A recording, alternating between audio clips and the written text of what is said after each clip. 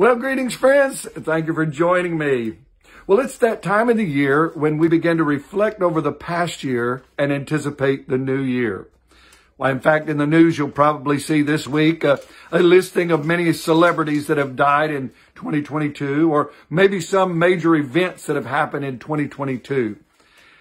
But I'm asking you today is, what have you done this past year to affect the future? I'm not talking about you've made more money that you can buy more things, or maybe leave more money for your family, or those types of things. But I'm talking about in a spiritual sense. What have you done to affect the future in a spiritual way that will last eternally? Well, I think about the movie Saving Private Ryan. Some of you have heard that.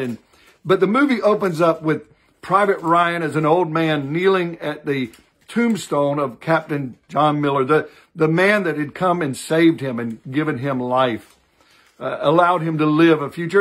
And the last words Captain Miller said to him was, "Earn it, earn it." There was a heavy sacrifice that was made for him to live.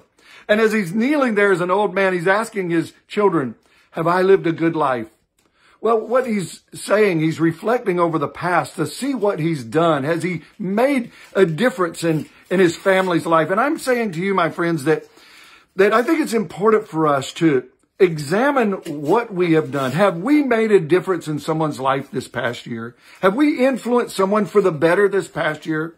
Many politicians, they will boast about all the things they've done in the year to make a difference in people's lives. And some of that does make a difference in people's lives, some to the positive, but some to the negative also. You may not agree with what they have done, but they do make a difference. But we're not talking about in the natural sense. We're talking about in a spiritual sense, because only what we do for Christ will last. The only things that's going to last forever are those things that we do that are pleasing to Him, that will change people's lives in an eternal manner. And so I encourage you today, and this week we're going to be looking at this and preparing for the upcoming year. You know, a lot of people make New Year's resolutions, and unfortunately many of those resolutions are not fulfilled.